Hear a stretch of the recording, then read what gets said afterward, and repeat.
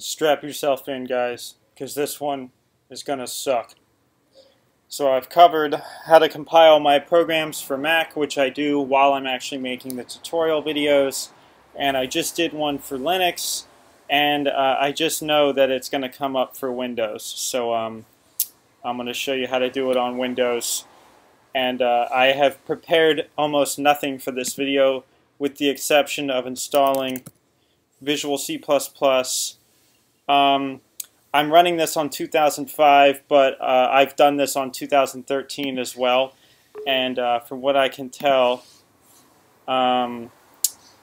there's really no difference. If there is one that I can think of, maybe I'll bring it up.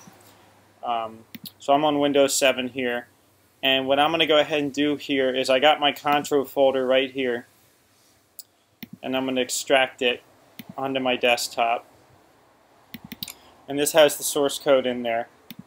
And I'm just going to get rid of some things I know right away that I don't need. And basically I have my C file, and that's what I'm going to try to compile. So let me get rid of the zip. So the first thing I'm going to do is I'm going to create a brand new project from scratch in Visual C++. And we're going to create a Win32 app. And I guess we're creating a console application because I don't see one for a non-console application. Empty project is just asking for trouble. So I'm going to call this Contro VC. So now I'm going to walk through this stupid wizard. It's going to ask me some questions. I don't want a pre-compiled header because I know in Windows that can be a little bit of a problem, so I'm going to uncheck that. I'm going to go to Finish, and basically we have a console application. So I'm going to go ahead and run this and just see what we get off the bat. So basically we get a console window to pop up, and that's the end of that story. So what I'm going to go ahead and do here is I'm going to basically, I know that there's some things we're going to need, but maybe I should put the source code in first. So I'm going to go ahead and go to Contro. And I'm basically going to copy all this junk into my project folder, open containing folder, and I'm just going to paste all this junk into right here. And that should be enough to get us started. Now usually I don't like to just straight up delete the main, but I'm feeling confident, so I'm going to get rid of the main that came with the dumb thing, out of the project at least, and I'm going to drag Contro in. But before I do that, it's really important. Even though this is C code, Visual C++ is a terrible C compiler. Its C++ standards are sort of up to par, especially in the newer versions like Visual C++ 2013 and stuff, but the C compiler is running off of an ancient C standard, and a lot of modernisms in C that I utilize in my videos won't work, and it's just worth it at this point to utilize a trick, which is basically to change the file extension from C to C++. Use DOS.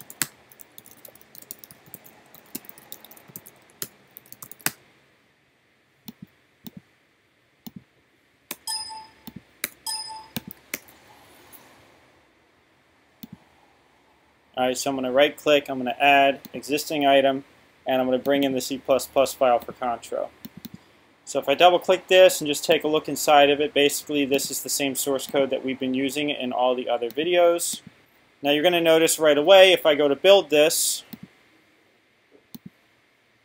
it's going to say that it can't find STL.h, and that's because we basically have to go get STL in a version that can be compiled for Windows. So I'm going to go ahead and open up Chrome here, and I'm basically going to do a Google search for STL2. And when it comes to using STL for Visual Studio, compiling it manually is usually a giant pain in the ass. So usually what I like to do is try to find pre-built binaries. So I'm just going to go directly to the libstl website and see if I can just find these. I'm pretty sure that they're available. Yep, Windows binaries. So I'm just going to go ahead and I'm not sure if I'm running on a 64-bit machine or not, so bear with me while I check that. This is a 64-bit version. So I'm going to grab the 64-bit version of the Windows binary. I also know that I'm going to need, at least for this project, STL image. I'm going to go grab the Windows binary for that. And let me show you guys how to put this in a place where it's utilizable.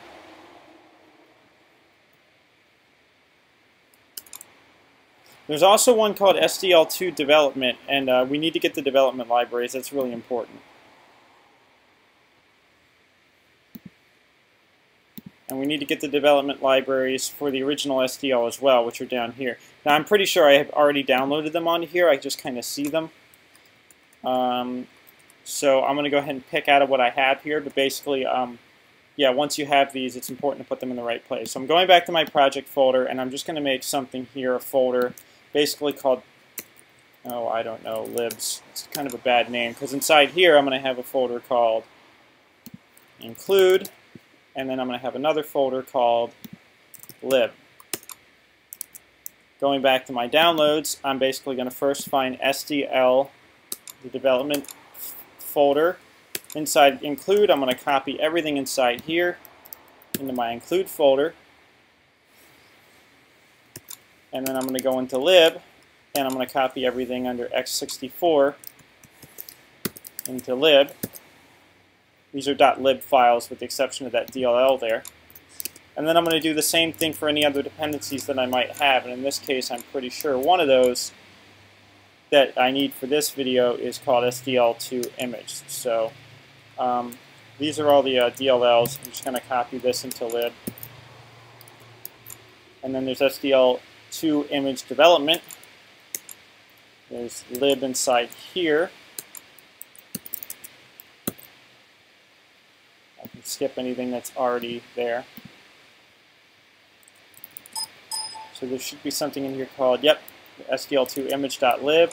And then lastly, the include file SDL2 image, which goes in include. I told you guys this was going to be a giant pain in the ass. Maybe now, like, if you didn't believe me before, you'll believe me now. All right, so we have all that crap, right? So I go back to Visual Studio. Now, I haven't told Visual Studio where to find these header files yet. So what I'm going to do is I'm going to right-click on the project and go to Properties. And under C and C++, there's a little section, and I believe it's called General, yeah. And then there's Additional Include Directories. This might be available in some other spots. Usually I end up having to find this in multiple places. But I think this is an okay spot to put this. So I'm going to click here. There's a ... and then I'm going to click the little folder. I'm going to go find my include path, which is under libs include. And then I'm going to open. And that basically should add more modern versions of Visual Studio, like 2013, which I do recommend using if you can, will give a relative path in here, so it'll always be relative to the project, where here it kind of hard-coded the full path, which is kind of annoying if I was to move this project around. But for the sake of example, we got it. So I'm going to go to Build Solution, and we're going to get some more errors. This is a pretty shitty-looking error window, so but I think this version of Visual Studio only shows errors this way. The newer one will have a better itemized list of the errors. So it says malloc isn't found.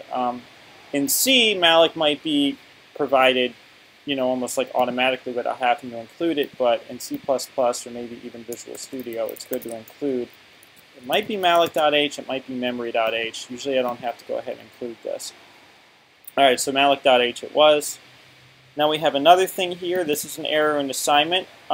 This basically says that we cannot convert from void to bullet star. This is a C++ error. In C, this is done automatically or implicitly converted. In C++, we have to basically manually cast this. So, because like I said, we're compiling this in C++ now. So keep going. These are warnings. Fuck the warnings. Render copy X. This one I just know from experience because I've dealt with this before. It says there's a problem with argument 7. SDL render flip is being converted to an integer implicitly. 1, 2, 3, 4, 5, 6, 7. So this one's actually pretty simple. I just basically do const SDL render flip. Let me see if I spelled that right. Looks like I did. I think I have to do this in more than one place, but let me at least make sure this one error goes away. You know what? Like, don't show this again. Okay, so let's see if we got rid of that first error. we didn't. So let's try to find out why this had a problem.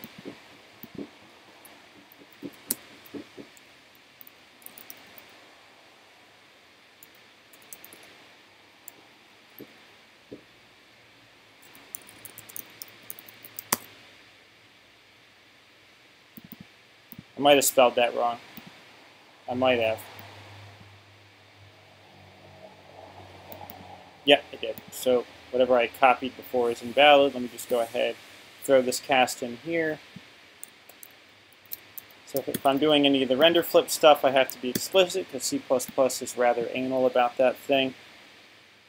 Alright, so we can see it actually got through the compilation stage and got the linking, and then it failed to link. A lot of people get stuck on this when they're learning C++ and C because linker errors are very cryptic. Long and short of it is we told it where to find the header files, which are the prototypes of the functions. In other words, you know, it tells the compiler that the functions will be coming later, but the actual code for the functions is in the library files, which we have not provided yet. We've only provided the path to the header files via include. So what I basically have to do now is link or provide the libraries for all the SDL code and all of its dependencies, and this can be kind of tedious. But basically, I right-click the project, I go to the linker, I go to input, and I literally provide line by line every single .lib that it needs. And I also need to provide the path to these before I can do that.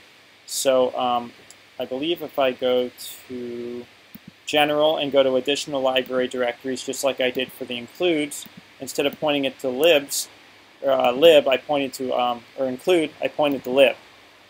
So there's the path to lib.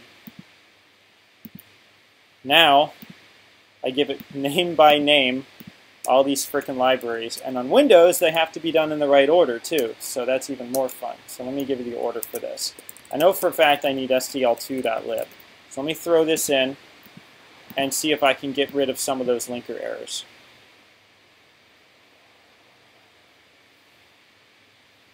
I believe it did not get rid of those like it should have. So usually that means it couldn't find the thing. Just to double check, I know this is a .lib file. I know this is a mistake, but I'm gonna keep going with this. SDL2 main.lib is usually needed, and then SDL2 image lib. Let's see what happens if I add some more of these in here. I told you guys this is not easy to do, and there's a reason why I usually don't use Windows when I'm doing my tutorials, because I get bogged down in this stuff. Oh, I'm almost certain it's because we're building a we are building a 32-bit project here. So what we're going to do here is we're going to call an audible, and we're going to switch these libs out for the 32-bit version of them, which would make a hell of a lot more sense. So luckily I think I already have these here. So I'm just going to go back into here, lib, x86, replace everything in here with this. See, Visual Studio doesn't tell you that it's the wrong architecture. It'll just straight up pretend like it wasn't even there at all, which is kind of not good. So you kind of have to be, you know, critical thinking while you're doing this stuff. So x64 is 64-bit, 86 is just straight up 32-bit. Let's see what happens when I do this now. Alright, so right now it basically says there's a forget that conflict, that's a warning. Debugging information corrupt. Recompile module. I have no idea what that means. Alright, damn it. So we're in Windows 8 now, and we're running on Visual Studio Express 2013. And I've imported the same project from before. And now, because it's not too old, when I say build solution, it does go all the way through to build succeeded. So it does build it. I could have just said that in the other video, but the reason why I wanted to keep going is we're not done, believe it or not. If I were to run this, it would immediately fail. and it would basically come up and say there's no SDL2.dll. So basically there are multiple ways to handle this. One of them is to create a build script, which literally means I'd have to write a batch file to copy the DLL to the resulting build directory every single time, and I always thought that was kind of too much work, and it wasn't really worth it, because it's a lot easier, in my opinion, to just go into the libs and go get the DLLs that I need myself and just copy them manually into where I know the executable is going to be anyway, because in that case, when I distribute the final thing, I can basically put the DLLs with it anyway, because Windows needs DLLs to work. So, done that, I'm going to double click it again, and it's immediately going to fail, and the reason why is it won't be able to find the assets. Now, depending on whatever error message I put as a result of not being able to find the assets, I believe what I do is just quit immediately when that happens.